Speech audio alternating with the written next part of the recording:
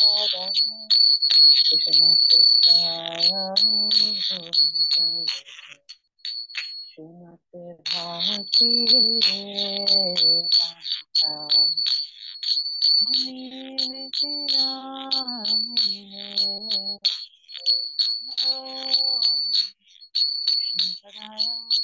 Krishna Kristaya Bhutale Srimati Bhakti Vedanta Swami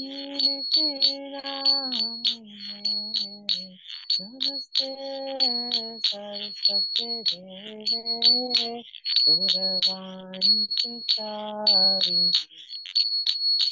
Nirvishesha Shunyavadi Vasyatya Shatari Namaste Saraswati Deve Gauravani Prachari Nirvishesha Shunyavadi Vasyatya Shatari Jai Shri Krishna Chaitanya Prabhu Nityananda Shri Advaita Gadadhari Srivasadi Gaura Bhakta-vrinda Shri Krishna Chaitanya Prabhu Nityananda Shri Advaita Gadadhari Srivasadi Gaura Bhakta-vrinda Hare Krishna Hare Krishna Krishna Krishna Hare Hare Hare Rama Hare Rama Rama Rama Hare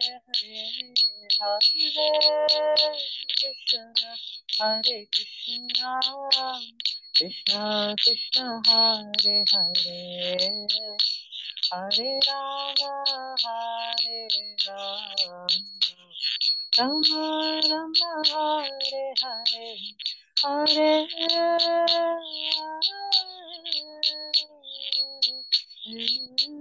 Krishna Hare Krishna Krishna Krishna Hare Hare Hare Rama Hare Rama Rama Rama Hare Hare Hare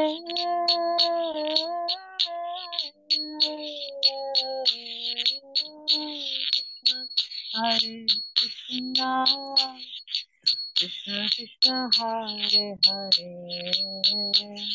Hare Rama Hare Rama Rama Rama Hare Hare Hare Hare Krishna Krishna Krishna Hare Hare Hare Rama Hare Rama Rama Rama Hare Hare Hare Krishna Krishna Krishna Hare Hare Hare Rama Rama Rama Hare Hare Hare Krishna Krishna Krishna Hare Hare Hare Rama Rama Rama Hare Hare Hare Krishna Krishna Krishna Hare Hare Hare Rama Rama Rama Hare Hare Hare Krishna Krishna Krishna Hare Hare Hare Rama Rama Hare Hare Hare Krishna Krishna Krishna Hare Hare Hare Rama Rama Hare Hare Hare Krishna Krishna Krishna Hare Hare Hare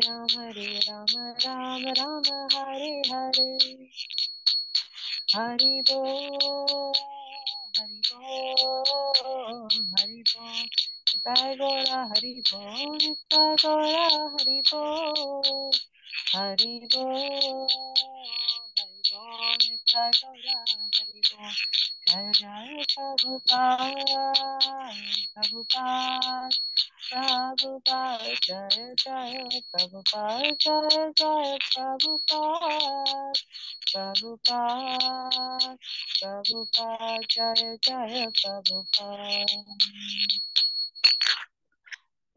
Shri Gaura Hari Ki Jai, Shri Prabhupada Ki Jai, Shri Gaura Premi. So again, thank you all so much for joining us this evening.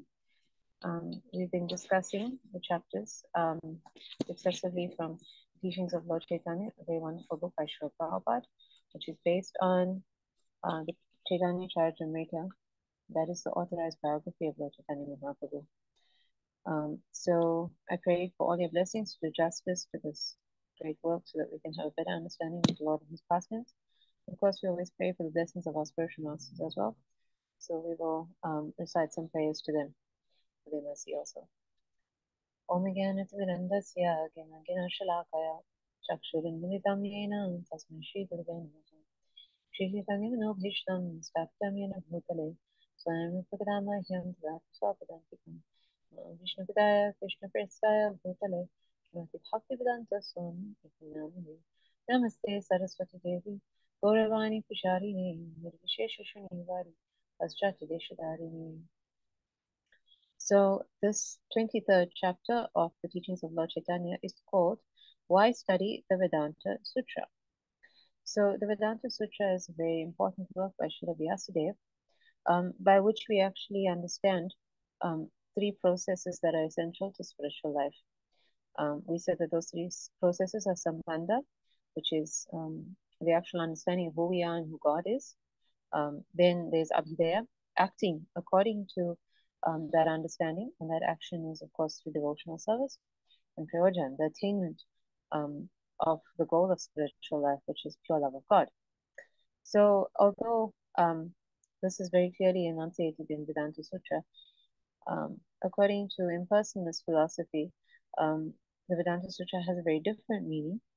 And so the impersonalists at the time of Lord Chaitanya Mahaprabhu's pastimes had studied the Vedanta according to that impersonalist meaning given by Adi Shankaracharya, the great impersonalist philosopher. Lord Chaitanya Mahaprabhu had very mercifully defeated them, and having accepted his wonderful explanations on what the Vedanta Sutra actually are about, these sannyasis had asked him to explain further, having developed a taste for hearing. So we have been going through the Lord's wonderful explanations to them, specifically through the first verse of Srimad Bhagavatam. So how does Srimad Bhagavatam tie into Vedanta Sutra? Well, simply, Srimad Bhagavatam is the actual commentary on the Vedanta Sutra. That is, the Vedanta Sutra explained in its most personal way through the pastimes of the Supreme Personality of Godhead in all his various incarnations, and then, of course, in his original form in the 10th canto of Srimad Bhagavatam.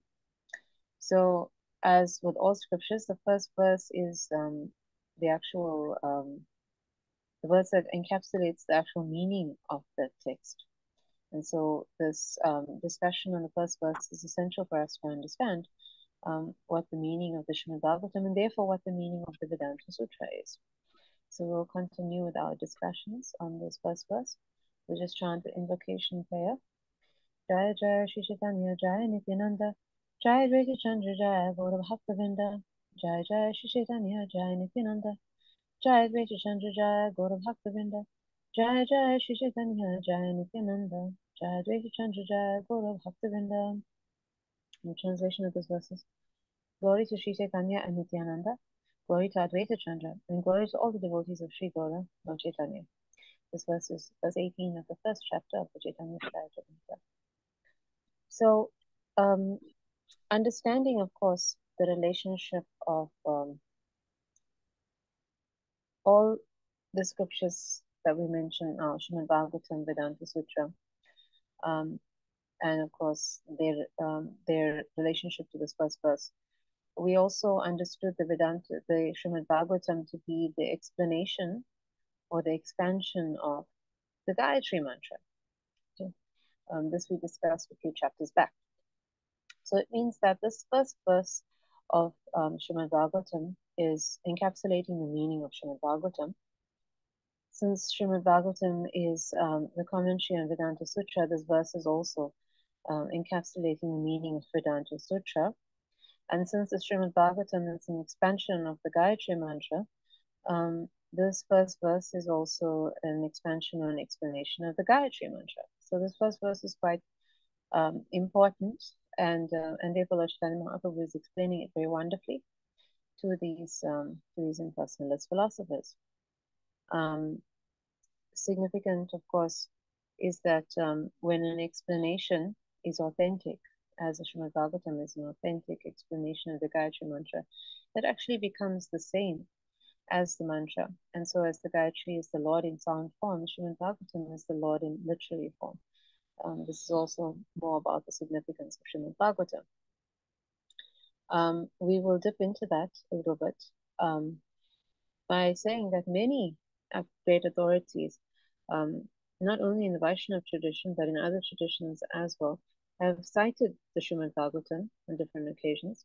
Some of those authorities include Shripad Madhvacharya, the great Acharya of the Brahma Madhva Sampradaya, which is our parent Sampradaya, or our parent chain of disciplic succession, as well as the most respected Parashara Bhatta, the father of Srila Vyasadeva himself. He also has cited Srimad Bhagavatam, and Sri Vedanta Deshika, the great Acharya of the Sri Vaishnava line.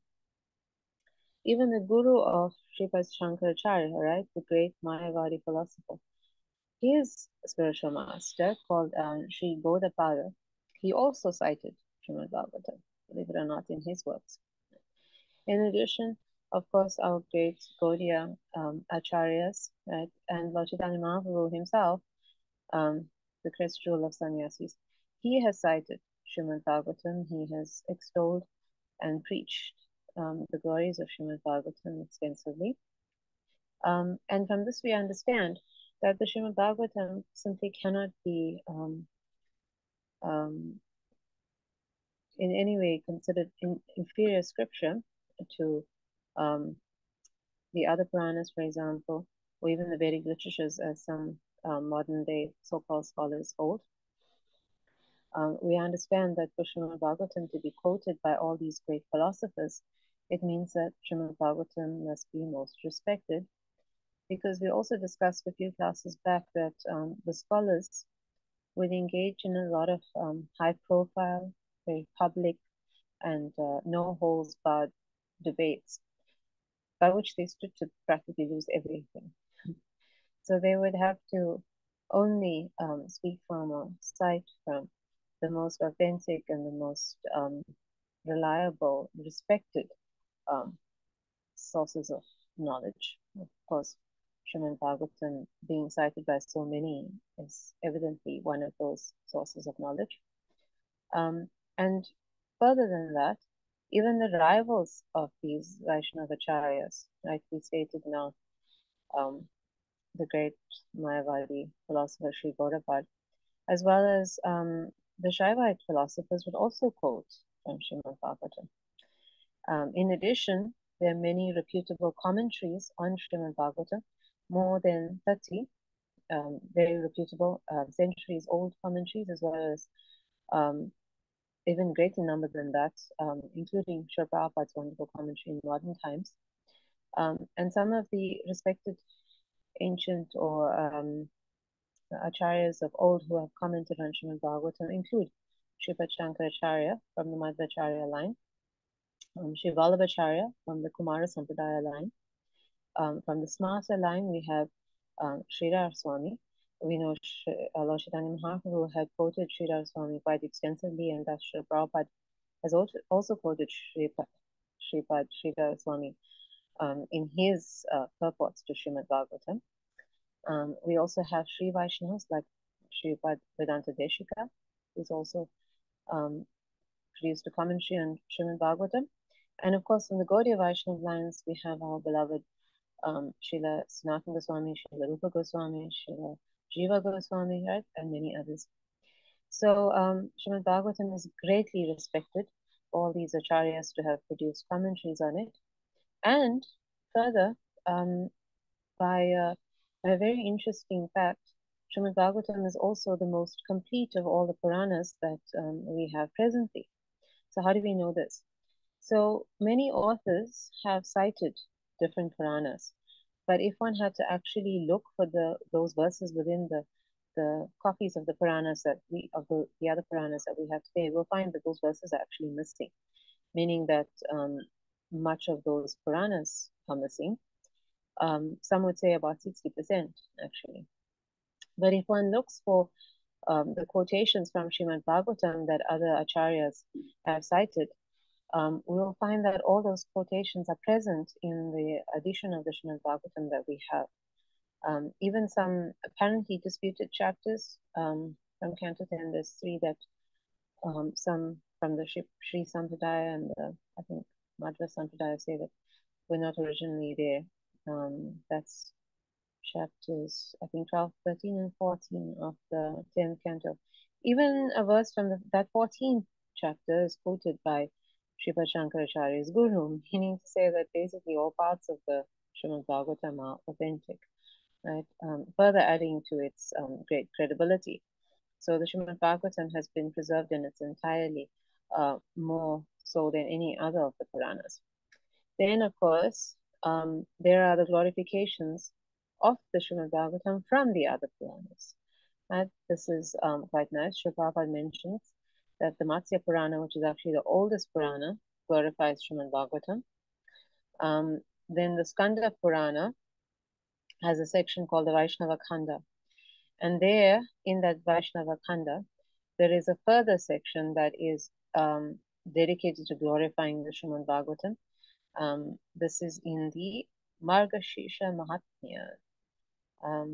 Let's read two verses from there. O son, a man who reads with mental and physical purity a shloka of the Bhagavad Purana every day attains the merit of reading all the 18 Puranas. Vaishnavas stay there where my story is continuously recited. Those men are unaffected by Kali, who always honor my Purana. Okay, very beautiful. Then in the Brahmanda Purana, Lord Krishna is described as Shuka Vagha Mritab Hindu, right? The moon from the ocean of Amrita or nectar, which is what Shukadeva Goswami's voice is compared to, Amrita. And that is, of course, a clear reference to the Bhagavad Purana or Srimad Bhagavatam, because this is where Shukadeva Goswami speaks about Lord Krishna. In the Padma Purana, there are 3 full chapters in the Uttarakanda, which is another section. This is from chapters 193 to 195 that glorify Srimad Bhagavatam and explicitly refer to it as the speech of Shukadeva Goswami, which it is, of course, and a source of knowledge on Krishna, the best source of knowledge on Krishna. So, of course, it means that we should not take any heed of the so-called modern-day scholars, speculators, and other authorities who question the Srimad Bhagavatam. We can see that it is the most respected and ancient scripture that is directly about the Supreme Personality of Godhead and directly about the goal of life. So I must give credit to a Vaishnava writer called Venkatanath Sutta for a lot of this information here. And now we can continue with our readings on chapter 23 about this wonderful first shloka, the first verse of Srimad Bhagavatam, Canto 1, Chapter 1, Text 1. So we'll just recap what we've discussed so far. From the first line, in which Krishna is clearly referenced, we have read, O my Lord, Sri Krishna, son of Vasudeva, O all-pervading personality of Godhead, I offer my respectful obeisances unto you. So we had said that Krishna here is being referred to as Vasudeva, right, with the accent on the first vowel A. And whereas all the forms of the Lord can be called Vasudeva as the Supreme Personality of Godhead, the other meaning of Vasudeva is the son of Vasudeva, in which case not all the other forms of the Lord can actually be referred to in that way. It is only Krishna and his first expansion, Lord Balaram, who can be referred to as the sons of Vasudeva. But we also said that Lord Balaram is a very special position because he actually is identical with Krishna. The only difference is their color. So this verse can refer to the both of them specifically. And we also discussed further that the next verse, or the next line, is about how Lord Krishna is the ultimate creator. I meditate upon Lord Sri Krishna because he is the absolute truth and the primeval cause of all causes of the creation, sustenance, and destruction of the manifested universe. Lord himself states this quite clearly in Srimad Bhagavad Gita as it is, chapter 10, text 8, when he says that he is the source of everything that is created, material and spiritual.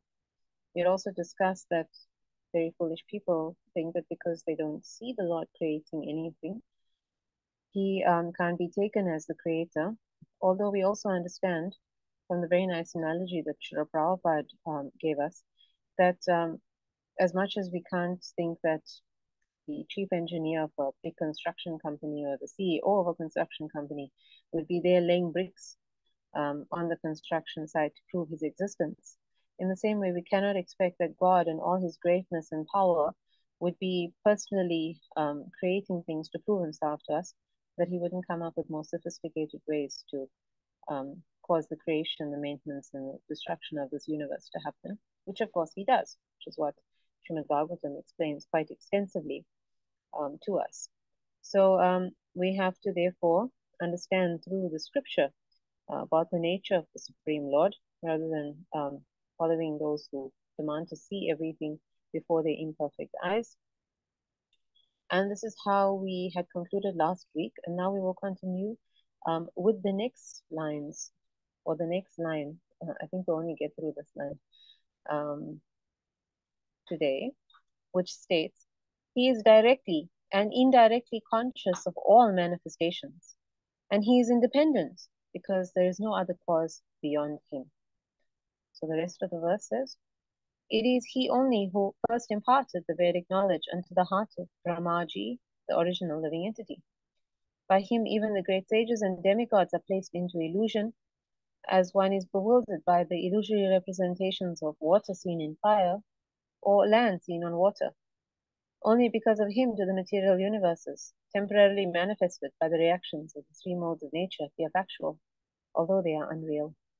I therefore meditate upon him, Lord Sri Krishna, who is eternally existent in the transcendental abode, which is forever free from the illusory representations of the material world. I meditate upon him, for he is the absolute truth.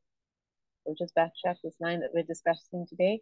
He is directly and indirectly conscious of all manifestations, and he is independent because there's no other cause beyond him. Okay. So we will read more from our text. In actuality, from Brahma down to the insignificant ant, no one is independent in the material creation. The hand of the Supreme Lord is everywhere. All material elements, as well as all spiritual sparks, are but emanations from him only. Whatever is created in this material world is as a result of the interaction of these two energies, material and spiritual, which emanate from the absolute truth, the personality of Godhead, Sri Krishna Vasudeva. So we said that Krishna states in the 10th chapter of Bhagavad Gita that he is the source of everything material and spiritual. We, of course, are spiritual, and this entire material creation is material. The fact that it is emanating from Krishna means that it is dependent fully on him, although, of course, science, atheists would have us believe that this material creation is existing on its own, producing everything on its own, independently. There are many, many arguments, strong and powerful arguments we can make against this. But of course, the one that we usually cite is that we have no evidence, no proof in this world of any wonderful creation, any efficient machine that works without having a creator.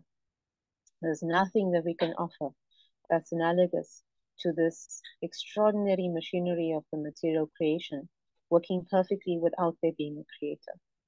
So the interesting thing is that whereas the scientists have absolutely no proof, nothing to even offer to show how anything can exist without a creator, in order for us to believe that this material creation is existing in the same way, still we put more credibility in them. Still we trust more of what they say, simply addressing it as science and so more believable than the statements of the Supreme Lord himself. Indeed, we do have people before us extolling these theories, but we also have people before us lying, cheating, stealing, hurting us. The fact that people are providing proof of their existence, but also providing proof of their lack of credibility, should make us question more of the things that they say rather than believing more into it. Right? The only reason we would fall into that trap is because we're all under illusion, and Maya is that strong. A living entity known as a chemist can manufacture water in the laboratory by mixing hydrogen and oxygen. But in reality, the living entity works under the direction of the Supreme Lord, and all the materials he uses are supplied by the Lord. So, not only is this entire material universe created by him and under his control completely, all our bodies, which are little microcosms of the universe containing the same elements and working under his direction also, are not independent of him either. Every single one of us, whatever we are doing from morning to night, is under the direction of the Lord, whether we realize it or not. So we actually can't claim our ability to do anything as our own, neither can we claim any of the elements that we need to carry these things out as our own either. Everything is being supplied to us, from the elements that we're using to the elements that these bodies are actually made up of. We're actually extremely helpless. So the Lord is providing everything for us, everything in this entire universe. And all beings are actually needing this, not just the human beings. Srila Prabhupada says all the way down to the germs. So it means that the Lord has to be present with all of us to guide us and direct us, to give us those abilities that we have, as well as to provide for those abilities. And so he's also present in all the atoms of everything as well, and not just in living things, but also in things that are apparently not living. So this is how we understand how rocks are able to form sand, how water is able to flow forward, how wind is able to move from higher to low pressure, how sunlight is able to travel. Everything is under the control of the Lord because he's pervading everything right into the atoms. Thus, the Lord knows everything directly and indirectly in minute detail, and He is fully independent as well. Right? So these two important qualities that we're going to discuss today, or we are discussing today, the Lord being conscious of everything, abhigyaha is the term, and being completely independent is referred to as swarat in this verse. So the Lord is not just the source of everything, but He's actually present everywhere. This is something that's beyond our comprehension, because we can only imagine that for someone to be present everywhere, they would actually have to be divided everywhere. But the Lord is not just able to be present everywhere, he also remains the original person at the same time, existent as this verse states, in his eternal abode. So this is how he can directly be aware of everything as himself, the original person, as well as indirectly by being present everywhere at the same time as the Super Soul.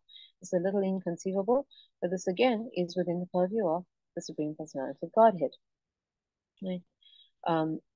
He can be situated everywhere in the material world as well as being in the spiritual world at the same time. We are only conscious of our bodies, but to be supremely conscious, right? Krishna also explains this in Bhagavad Gita. The Lord is conscious of everybody at the same time.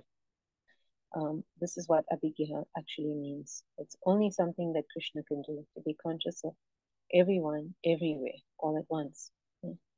Let's discuss what swarat means. He can be compared to a gold mine, and the objects within the cosmic creation can be compared to ornaments made from that gold, such as gold rings, gold necklaces, and so on.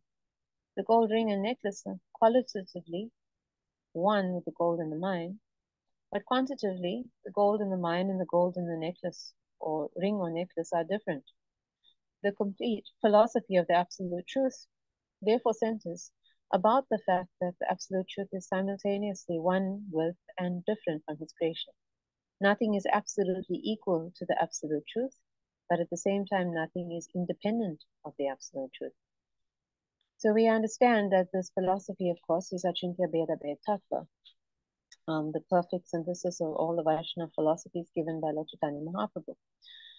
It explains that everything is coming from the Supreme Lord and is therefore one with him in that way, yet at the same time it has a completely different existence and therefore it is also different from him. All of emanations of the Lord have some qualities of his, but only he possesses all qualities in full.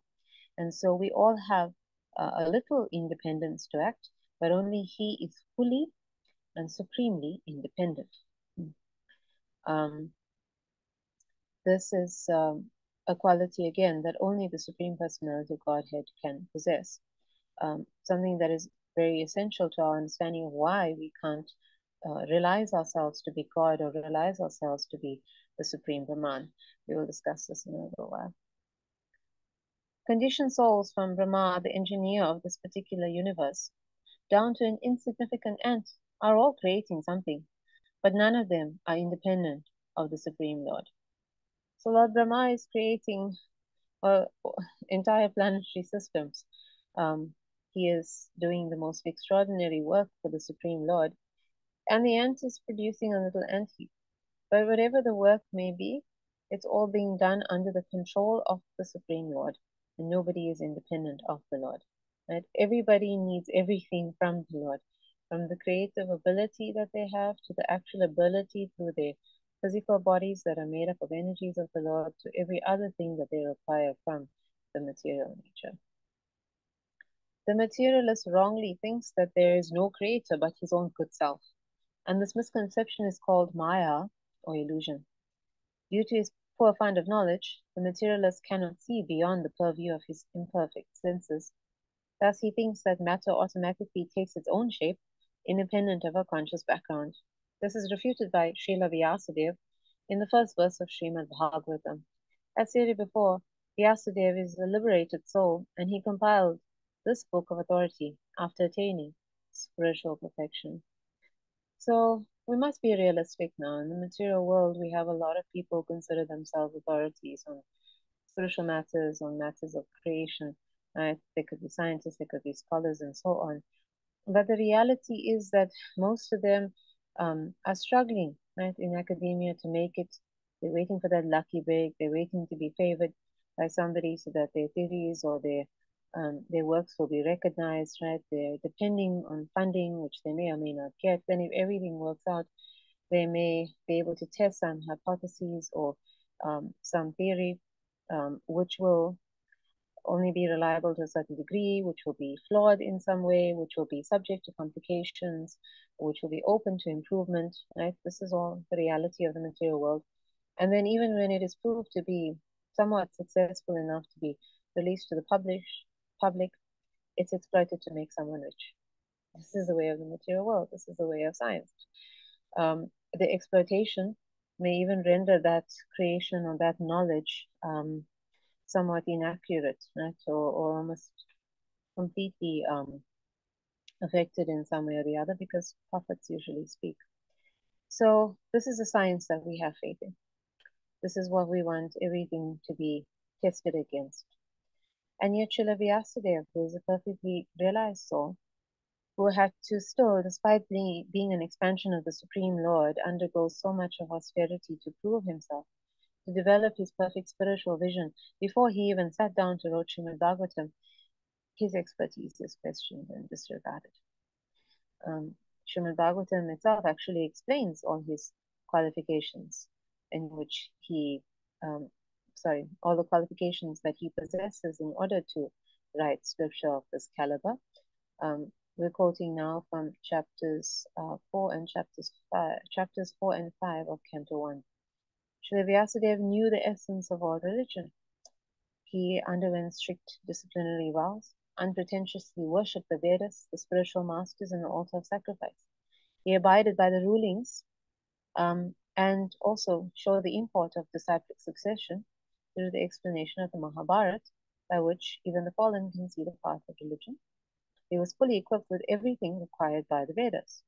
His inquiries were full, his studies were also well fulfilled, and he prepared a great and wonderful work, the Mahabharata, which is full of all kinds of Vedic sequences elaborately explained. He fully delineated the subject of impersonal Brahman as well as the knowledge derived therefrom. His vision was completely perfect, his good fame spotless, he was firm in vow and situated in truthfulness, and he was also able to think of the pastimes of the Lord in chants for the liberation of people in general from all material bondage. He had perfect vision and knows the Supreme Personality of Godhead because he is actually present as the plenary portion of the Lord. Although he is birthless, he had appeared on this earth for the well-being of all people.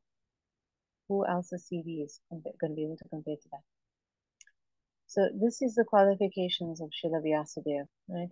And therefore Srimad Bhagavatam, in another reference, this is from Canto 1, Chapter 1, Text 2, states that he is Mahamuni, and Mahamuni Krite, he wrote Srimad Bhagavatam, Srimad Bhagavate Mahamuni Krite, after he had attained the status of a Mahamuni. Once again, we ask, how many of the so-called authorities who dismiss Srimad Bhagavatam can be called even a Mahamuni, so that they can dismiss Srimad Bhagavatam of the sake of producing something equivalent? Since the complete whole or the absolute truth is the source of everything, nothing is independent of him. In one sense, everything that exists is the body of the absolute truth. So we trust the words of Srila Vyasadeva, who tells us this, that everything that exists is acting as an extension of the Lord, being his energies. Therefore, in the same way that my body is an extension of me, and therefore it is not independent of me and it acts under my control, everything in this creation, including us, is not independent of the Lord and is acting under his control as well. Any action or reaction of a part of a body becomes a cognizable fact to the embodied soul. Similarly, since the creation is the body of the absolute truth, then everything in the creation is known to the absolute, both directly and indirectly. This is very clear. In the Shruti mantra, it is stated that the absolute whole, or Brahman, is the ultimate source of everything. Everything emanates from him, everything is maintained by him, and at the end, everything enters into him again. That is the law of nature. This is confirmed in the Smriti mantra. There it is said that at the beginning of Brahma's millennium, the source from which everything emanates is the absolute truth, or Brahman, and at the end of that millennium, the reservoir into which everything enters is that same absolute truth. So whether it's the Shruti mantras, which are coming from the Vedas and its corollaries, right? We said that Shruti means that which is heard, or whether it's the Smriti mantras, which are coming from the Itihasas, the Puranas, and Smriti means that which is remembered. All these scriptures support each other and support the Srimad Bhagavatam's conclusion about the absolute truth. Right? We had also said there is congruency in all these writings, all produced by Srila Vyasadeva. Especially in the Bhagavad Gita as it is, we have a very nice situation that helps us understand that the absolute truth is speaking about himself and his abilities. In the other scriptures, in the Shrutis and the Smritis, it is usually someone speaking about the absolute truth. And even in the Bhagavad Gita, it is Arjuna speaking about the absolute truth. But what is also nice is, and probably unique as well, you could say, is that the absolute truth himself is speaking, and he's also corroborating that which Arjuna is saying. Okay, so what does Arjuna say? Chapter 10, text 12. Param Brahma Param Dhama Pavitram Paramam Bhavan Purusham Shashvatam Divyam Adi Devam Ajam Vibhum. Sri Prabhupada's word-for-word translation is, Krishna is Param, Supreme, Brahma, truth, right? The Supreme Brahman. Param, the Supreme Dhamma, one who sustains all. Pavitram, completely pure. Paramam, supreme person, Bhavan, referring to Krishna. Purusham, personality, right? Shashvatam, eternal. Divyam, transcendental. Adidevam, the original Lord. Ajam, the unborn Lord. Vibhum, and the greatest, right? There's pretty much no room for interpretation there. And again, we say that Krishna himself states in Bhagavad Gita, chapter 10, text 8, that he is the source of all. Material scientists haphazardly take it for granted that the ultimate source of this planetary system is the sun, but they are unable to explain the source of the sun. So now Srila Prabhupada is stating something about the theories of modern science. So there's a little bit of okay, we're trying not to go too much into it, but basically there's a theory, of course unproven, because none of these theories about creation can actually be proven in any way, that there's a cloud of matter that forms after this apparent Big Bang, and from this cloud collapsing on itself because of its forces, um, matter within it kind of condenses to form the sun.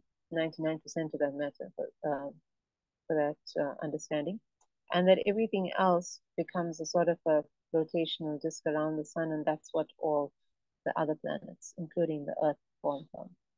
So whether one believes this or whether one believes the Vedic version, still there's no explanation as to the ultimate source of where this matter comes from. In the first verse of Srimad Bhagavatam, the ultimate source is explained. According to the Vedic literature, Brahma is the creator of this universe, but because he had to meditate to receive the inspiration for such creation, he is not the ultimate creator. As stated in the first verse of Srimad Bhagavatam, Brahma was taught Vedic knowledge by the personality of Godhead. There it is said that the Supreme Lord inspired Brahma, the secondary creator, and enabled him to carry out his creative functions. In this way, the Supreme Lord is a supervising engineer. The real mind behind all the creative agents is the absolute personality of Godhead, Sri Krishna. So even if the scientists want to say that it's the sun that's the source of everything, the sun still has its source from Brahma, who has created it, and Brahma has his source from Krishna, who not only creates him, but inspires him and instructs him on how to create. In the Bhagavad Gita, chapter 9, text 10, Sri Krishna himself states that that is he only who superintends the creative energy, Prakriti, the sum total of matter. Thus, Srila Vyasadeva worships neither Brahma nor the sun, but the Supreme Lord, who guides both Brahma and the sun in their creative activities. Right? So whatever way we look at it, modern scientific or Vedic, Krishna is the source of all. Right? And something that he says repeatedly in all the scriptures. The Sanskrit words abhigya and swarat, appearing in the first verse of Srimad Bhagavatam, are significant. These two words distinguish the Lord from all other living entities. No other living entity other than the Supreme Being, the absolute personality of Godhead, is either abhigya or swarat. That is, none of them are either fully cognizant or fully independent. Right? This we have established today. Everyone has to receive knowledge from his superior, even Brahman, who is the first living being within this material world. Even Brahma, who is the first living being within this material world, has to meditate upon the Supreme Lord and take help from him in order to create. If neither Brahma nor the sun can create anything without acquiring knowledge from a superior, then what to speak of the material scientists who are fully dependent on so many things? Modern scientists like Jagdish Chandra Bose, Isaac Newton, Albert Einstein, etc., may boast of their respective creative energies, but all were dependent on the Supreme Lord for so many things. After all, the highly intelligent brains of these gentlemen were certainly not products of any human being. The brains were created by another agent. If brains like those of Einstein or Newton could have been manufactured by human beings, then mankind would produce many such brains instead of eulogizing these scientists. If such scientists cannot even manufacture such brains, what to speak of foolish atheists who defy the authority of the Lord? So indeed, it's not just the brain that needs to work. The brain needs an entire body to support it. It needs knowledge from some external source. Everyone was taught by teachers in order to achieve the glories that they did. All these scientists needed equipment, they needed housing, they needed assistance, they needed funding. Right? All of these things come from the Supreme Lord. It's not just enough to, in inverted commas, have these brains, but even those brains are coming from the Lord himself, and no one can just manufacture them. Even the Mayavadi impersonalists who flatter themselves that they have become the Lord are not abhigya or swarat, fully cognizant or fully independent. The Mayavadi monists undergo a severe process of austerity and penance to acquire the knowledge needed for becoming one with the Lord, but ultimately they become dependent on some rich follower who supplies them with requisite paraphernalia to construct great monasteries and temples. And this much we have definitely seen. In fact, in the modern day, the Mayavadi philosophers tend to align themselves with politicians. Those have become very popular to support them and sustain them. So either way, they're never fully independent. And what to speak of cognition? None of them who ever claims to attain self-realization can be cognizant of everything in creation all at once. But neither being Abhigya, neither being Swarat, they can never actually realize the God within or merge into God or any of the things that they claim to be able to do.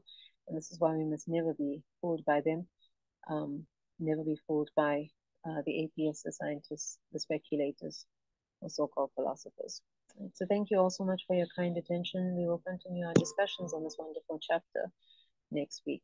Srila Prabhupada ki jai, Shri Nitai Gaura Hari ki jai. Are there any questions or comments, anything that I can try and clarify?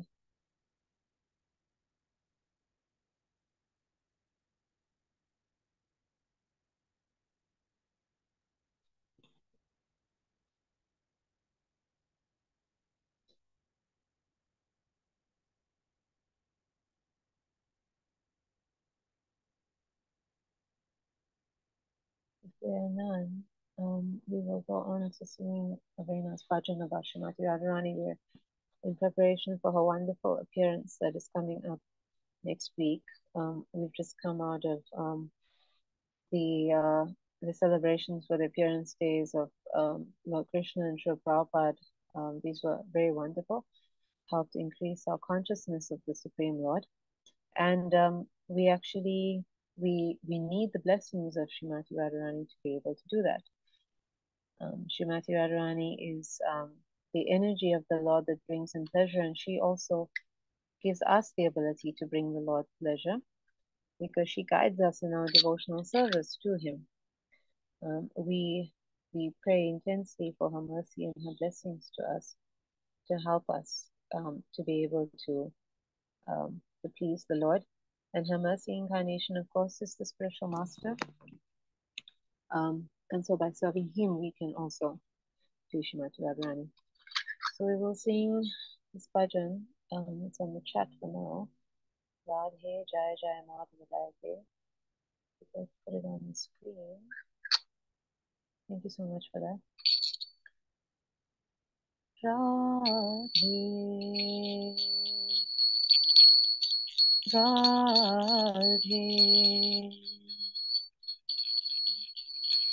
Jaya Jaya Madhava Radhe Radhe Jaya Jaya Madhava Radhe Gokul Tarani Mandala Mahite Gokul Tarani Mandala Mahite Radhe Jaya Jaya Madhava Radhe Radhe Jaya Jaya Madhava Radhe Samadara Radhi Pardhan Veshe Hari Nisvata Vrindavineshe Samadara Radhi Pardhan Veshe Hari Nisvata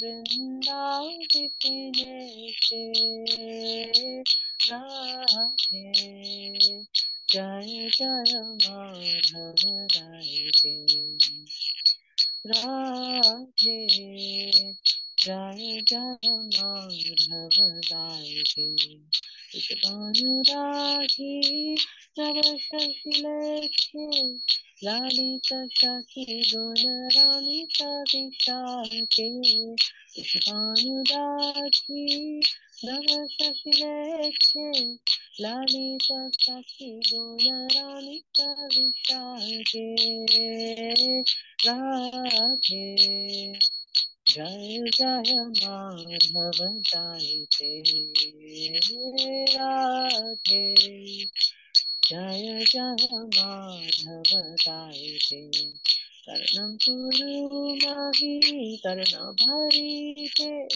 Sana Kasana Sana Vani Kacharite Karunam Guru Mahi Karuna Bharite Sanaka Sanaka Varita Charite Radhe Jaya Jaya Madhava Daite Radhe Jaya Jaya Madhava Daite Radhe Jaya Jaya Madhava Daite Radhe Jaya Jaya Madhava Daite Gokula Tahirani Mangala Mahite Gokula Tahirani Mangala Mahite Radhe Jaya Jaya Madhavaite Radhe Jaya Jaya Madhavaite Jaya Radha Radha